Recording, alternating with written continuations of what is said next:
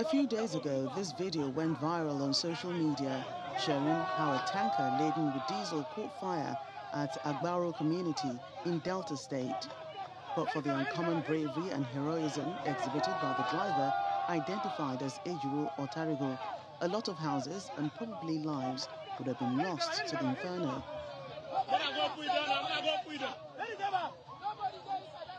The story has it that the driver had just loaded his tanker with diesel and was driving sane to its destination. A few minutes after leaving the loading bay, he was alerted that the tanker had caught fire.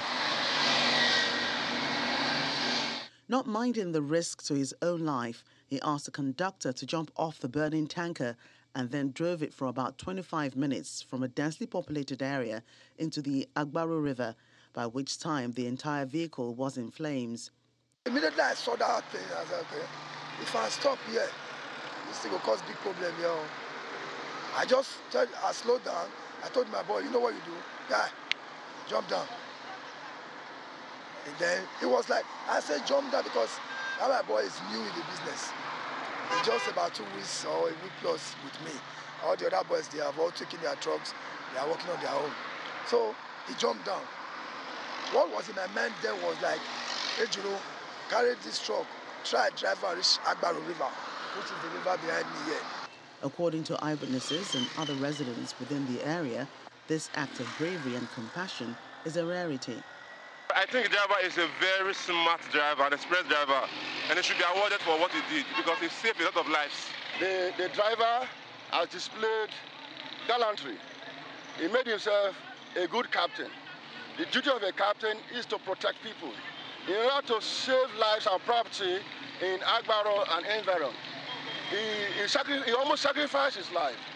Ejiro thanks Nigerians for their prayers and support, saying he is happy that he helped to avert a disaster. Men of God has prayed for me, congregation, my community Agbaro. Everywhere I go now, they point at me, that's the guy, that's the guy. Everything that comes from their mouth is prayer. That has given me joy, has given me happiness. The Delta State government also commends this gesture, urging other Deltans and Nigerians to emulate such compassion for others. The state government, we don't take him for granted. We have reached out to him, first to commend him. The governor directed that we should also invite him to Asaba for the state to give him a letter of commendation from the office of the SSG. We have also issued a statement to let everybody know across the length and breadth of this country and indeed the entire globe that we appreciate this is act of heroism. While Ejiro Otarigo is touched by this commendation, he insists that he can sleep better, knowing that his actions saved the lives of many people and properties in an incident that could have turned ugly.